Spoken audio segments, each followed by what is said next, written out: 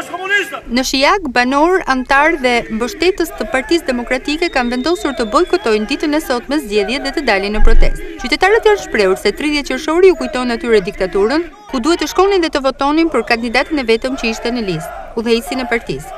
Ndërsa kryetari i degës së Partisë Demokratike Shijak, Shijak Tusha, ka denoncuar parregullsitë e vëna re gjatë këtij procesi, që sipas tij përfshin të gjithë këtë bashki.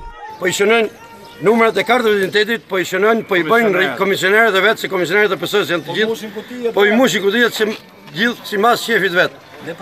Ne po i monitorojmë hap pas hapi, sa njerëz po shkojnë, po votojnë, ne po i shohim, po i shikojmë se ne i njohim në për zona të gjithë personat kush janë. Zoti Tusha, për çfarë zonash bëhet llaf? Për gjithë bashkinë e Shijakut.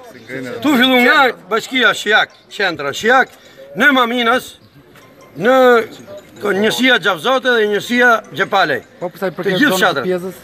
Pjesa bën pjesë edhe në pjesë, në rreth, në Salmone. Për qendrat e votimit. Qendrat e votimit, qendër. Për Bashkinë e Shijakut, të majtët kanë zgjedhur emrin e Elton Arbanës për t'i përfaqësuar në këtë zgjedhje.